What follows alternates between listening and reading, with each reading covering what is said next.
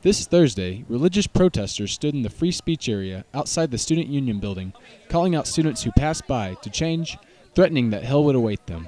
They both wore T-shirts and held up signs that complimented their message. It's a very simple message. Turn to Jesus and be born again, or you will die and wake up in that place called hell.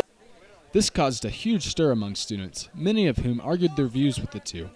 The scene quickly turned into a large crowd standing around the men and shouting their disapproval. Police arrived on the scene to make sure nothing got out of hand. We were approached. They just pretty much were just ragging on everybody. They called a girl out. She had some shorts on. They told her that she was a whore for having too short shorts. They also said if you're in a fraternity or sorority, you're going to hell. If you're drinking, you're going to hell. Catholics were automatically going to be sent to hell.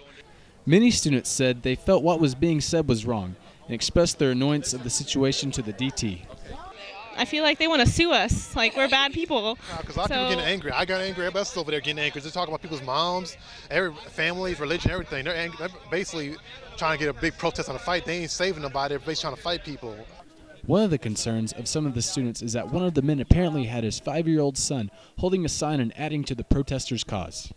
I think it's terribly sad that he's got his 5-year-old son over there. I think that's, regardless of what you believe and what your opinion is, I don't think it's right to come and to put a young child in the midst of anything that you're as a parent are doing to provoke. Steve Persifield, a campus minister for Reform University Fellowship, said he felt like the group was expressing their message the wrong way.